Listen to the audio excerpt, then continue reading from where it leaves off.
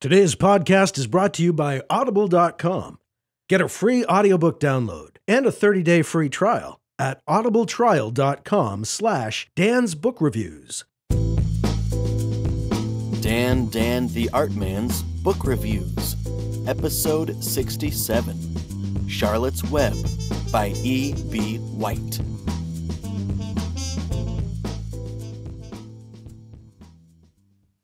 I was surprised by how well written this book was. I shouldn't be, as White is the other half of the famous writing book The Elements of Style, but it still struck me just how good the writing is in this book. The prose was clear and perfectly organized. The story moves well and has a great flow, and you could say there are many pieces of poetry sprinkled in, because of how beautiful the writing is at times. Look, for example, at this beautiful line of Charlotte speaking to Wilbur at the fair, the night before he may become a prize pig. And if you're not familiar, Charlotte is a spider, and she writes things in her web to make people not want to kill Wilbur and eat him as they do with most pigs, so that he can stay alive. So, for example, this beautiful line of Charlotte speaking to Wilbur at the fair the night before he may become a prize pig. When the first light comes into the sky, and the sparrow stirs, and the cows rattle their chains, when the rooster crows and the stars fade, when early cars whisper along the highway, you look up here, and I'll show you something. Whew! Gave me some goosebumps. It's descriptive and wonderful. I knew and loved this story from watching the animated movie hundreds of times, well, probably dozens of times as a kid, but never had read the book. I started reading it because I wanted a good book to read to my young kids. They loved this book, especially my oldest, who is 7. Wow. Now my oldest is 9, and he's in the 6th Harry Potter book.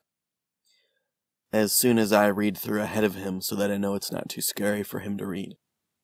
Now back to that review. He never wants me to stop and will sit and listen for long periods of time. If you're reading this book, it's really fun to do different voices for the different characters and animals, like the rat Templeton or the crazy goose who repeats syllables all the time. It's a very fun book to read to your kids that will last many reading sessions, as it's a nice lengthy chapter book for kids. For a children's story, this book does a tremendous job of touching on some big themes and subjects. The main one, of course, is death. Wilbur is a pig, and all spring pigs become bacon and sausage. Sorry. This story happens because the spider Charlotte attempts to save Wilbur's life. The characters in this story are richly rendered.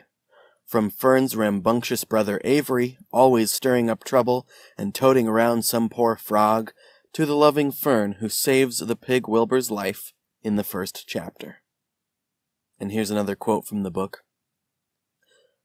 Fern was up at daylight, trying to rid the world of injustice. As a result, she now has a pig. A small one, to be sure, but nevertheless, a pig. It just shows what can happen if a person gets out of bed promptly. I don't want to put spoilers into this review, but let's just say for such a fun, delightful little book where animals talk, this story tackles death in a beautiful way, and the subject comes up again and again, and not just for the pig character Wilbur. This was a gorgeous story, beautifully written, and I'm very glad I read it and am reading it to my kids. I haven't finished reading it to them yet, but I wanted to finish it before the year was over because I'm trying to see how many books I can read this year. So I did finish it. Before writing this review, of course. Alright, now back to the review. This little book easily stands as one of the best books I read this year. Though this slim volume was written for kids, it touched my heart, and even brought tears to my eyes twice. It truly is a treasure and a masterpiece. Awesome. Well, I have some really cool and exciting news for you guys, the listeners of this podcast, because you can get Charlotte's Web as an audiobook for free. The other cool thing is, Audible has it read by the author and someone named George Plimpton. So, if you go to audibletrial.com/Dan's Book Reviews, you can get a free 30-day trial of their service and a free audiobook. Now, they pretty much have them all, and you can get any audiobook of your choice. But this week I'm recommending Charlotte's Web, written by E.B. White and narrated by the author. It's 3.5 hours long. Like I said, it's a short book, but it's a great one. And you might like it as much as I did and want to listen to it like once a year, since you could probably fit it in a day or two, or at least within a few days. So check it out, Charlotte's Web. I have listened to the narration, and when an author is capable of narrating well, then you want to have the author narrating their own story because it's their own words, so they're familiar to them, and it just comes out so well. I actually narrate other people's audiobooks sometimes, and I can tell you it's a whole lot easier. Unless they're a really good writer, then it's easy to narrate. But if the writing is just kind of okay, reading your own writing is just much easier, as I do when I read these book reviews that I wrote. So anyway, check it out, and thank you to Audible for sponsoring this podcast. And if you go and get a free 30-day trial and a free audiobook at audibletrial.com/Dan's Book Reviews, then you are helping support the show in a financial way. So thanks to Audible, and thank you. Now, let's get back to that review.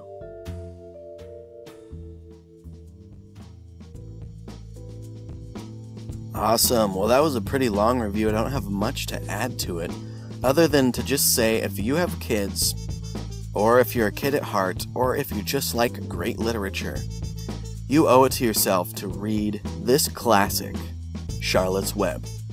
I'm telling you, there's a whole lot more to offer than I'm guessing that you're thinking there is, because if you're like me, I watched the cartoon a ton of times, and I really liked. There's a scene in the original 2D animated Charlotte's Web movie where they sing a song, a barbershop quartet sings a song, Zuckerman's Famous Pig, and I loved that song. I also just loved the story. As I'm thinking back on it, one of my favorite meals has always been breakfast, and in that movie, I think you get to see them eat pancakes, and well, probably not bacon, but I don't know, it just always made me crave big hearty pancake breakfast like these farmers ate. But I was really surprised that just how good the writing was, how great the story was, and like I said, if you're reading it to your kids, it was a blast doing different voices for the different characters. The rat, the goose that repeats words is hilarious, or I guess repeats syllables, so just one word will be the say, same, like that, syllable over and over again, but in a really fun and poetic way. There's just a great timing to E.B. White's writing. I mean, he really was a master of writing the English language, and his prose was fantastic. You know, I should really check out what other books he's read, because he is a tremendously talented writer. But I highly recommend it. Check it out, Charlotte's Web by E.B. White, and you can get the audiobook for free, narrated by the author, at audibletrial.com/Dan's Book Reviews. Something else you can get for free is my brand new short story. I wrote a story called Stiff-Legged Bear, and it's about a huge Native American mythological creature that goes by that name and many others. He's the size of an elephant, but he's a bear, a man-eating bear, and my character lost his brother to something. He doesn't know what, But his brother was always searching for this bear in this forest, where he had heard people had sighted the bear. And then one day his brother just never came home from camping in that forest. So every day on the anniversary of his brother's death, or the day that he went missing anyways, because they're not sure what happened to him, he goes and camps out in that forest, because his brother's empty grave brings him no comfort. But going to the forest that his brother loved and spent so much time in makes him feel close to his brother. So he does that and happens to, this is not really a spoiler, it happens right at the beginning of the story, happens to come upon a gigantic bear print in the dirt. So he calls his hunting buddy, who he knows has hunted and killed bears, and asks him to come help him track this thing down. The rest of the story is pretty exciting, and I will not get into spoilers there, but let's just say it's a pretty eventful adventure story, hunting a mythological bear monster through a forest. What happens next, you'll just have to read to find out. Now you can go and support me by buying it at Amazon.com for your Kindle, or Smashwords.com for any device that you want. You can find it at BarnesandNoble.com, pretty much all the online ebook retailers, for 99 cents. Or if you want to read it for free, you can go to Wattpad.com. That's WATTPAD.com. Just search Stiff-Legged Bear, and that's STIFF-LEGGED Bear. And you'll find my new story, and the cover, by the way, is awesome. I love the cover. So check it out, Stiff-Legged Bear, for free at Wattpad, or only 99 cents anywhere else. And no matter where you read it, if you could leave me a review on Amazon, I would really appreciate it. That is another way that you could help support me as a writer. Alright, so as a book reviewer, I'm asking you to go review my story. It's a short story, so you can read it quickly.